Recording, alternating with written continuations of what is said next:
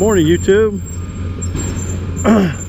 Well, I come out here to the brother's place again to kind of do a review on these Motoz tires, and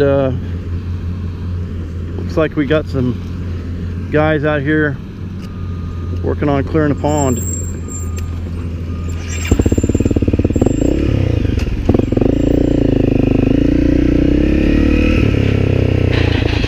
So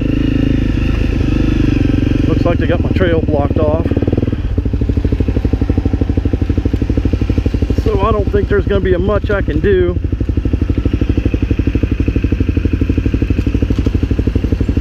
Maybe sit here and talk a while, watch these guys work.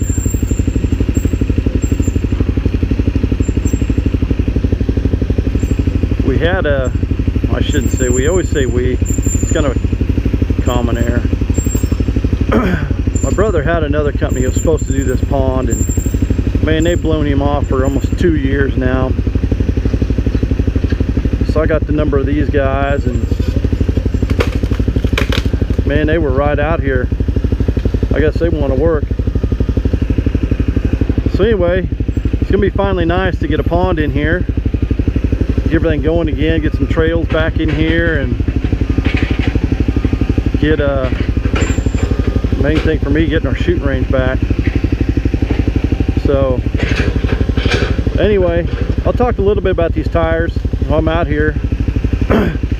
These things have been, I don't know, I got mixed emotions about them. When I come out here and I play around in the dirt, they're great. I mean, because they're a more of aggressive tire. But I tell you what, on the way out here on the gravel, if it's like loose gravel, you know, especially like right after they graded the roads and things like that, this thing is worse with these tires than it was the stock tires. But you know, if you can get into the point where they've, you know, the roads wore down and it's more of a hard pack thing, they work great.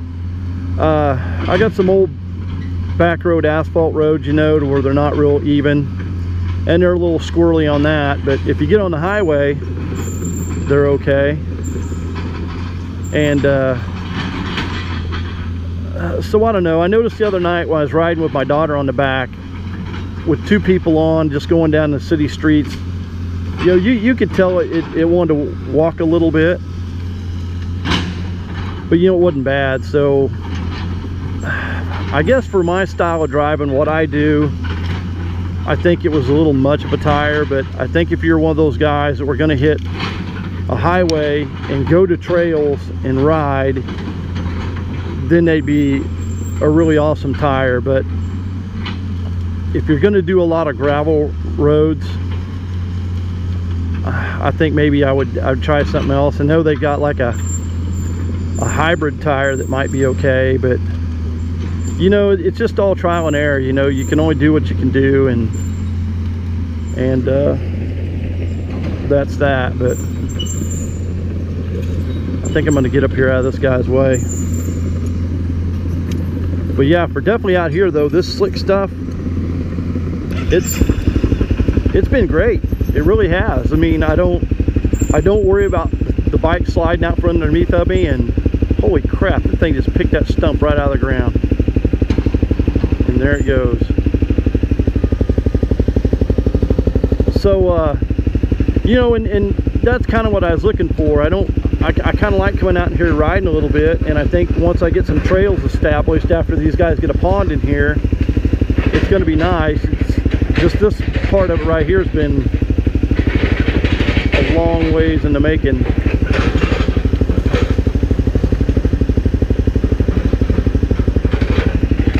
So I would say take into account what you got, and you know, like I know the Woodsman, you know, he's the one that kind of recommended these, and they are probably outstanding for what he does.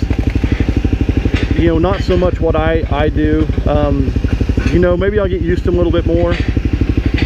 I can only hope. So I mean, I've only got a couple thousand miles on these things now, so you know, we'll wait and see what happens. So I'm gonna get out of here for now.